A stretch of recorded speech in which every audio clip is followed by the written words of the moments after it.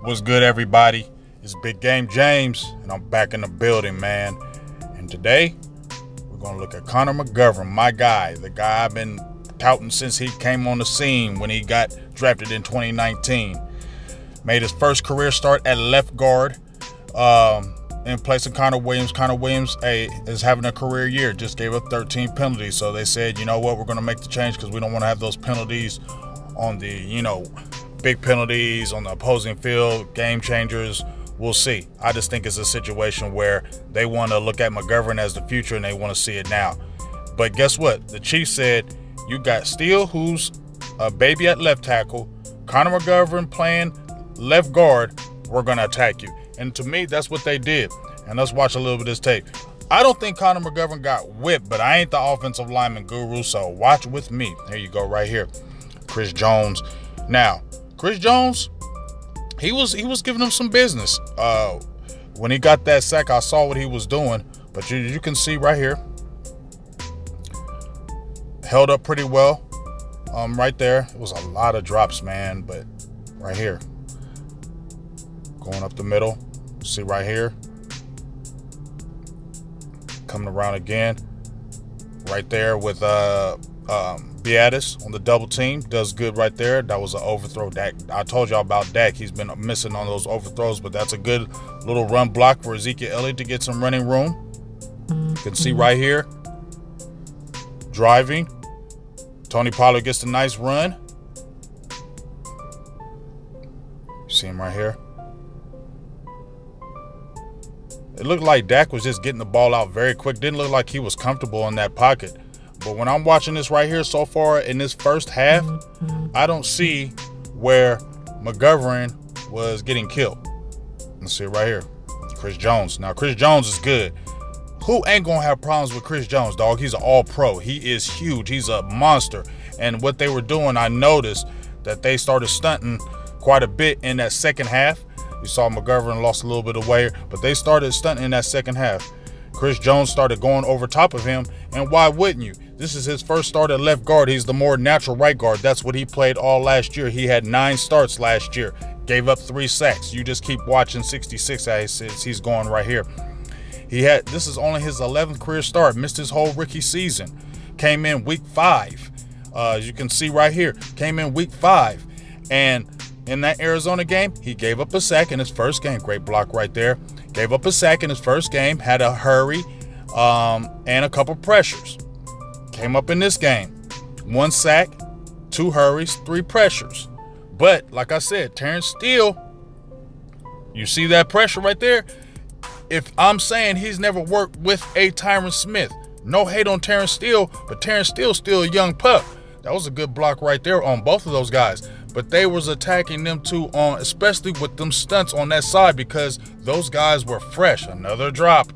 Times where Cowboys could have had drives, another drop. You know what I mean? Look at that. That's a good drive block by McGovern. Nobody doubted his power. His athletic ability was maybe a little shaky. You see right here on the quick screen. But when Chris Jones got that sack, we'll show it. He pulls his arm, pulls him into him. He got him a little off balance, and then boom. But it looks like Dallas was just throwing this little short passing game all game. It was getting me frustrated. But when I'm watching McGovern right here, there's another hole he opened. I don't think McGovern played crazy bad. Like, McGovern was getting whooped every play. You should have never made that switch. Connor Williams would have played better. I don't know about that. Him going against Chris Jones, look at that power. Now, that's power, man. Dog. Chris Jones would have did that to Connor Williams. Look, he would have did that power with anybody. You see him coming after him. He was coming up under him. That dude is a beast, dog. You starting your first game at left guard and never played it in your whole NFL career. Now you starting against a Chris Jones, a Frank Clark.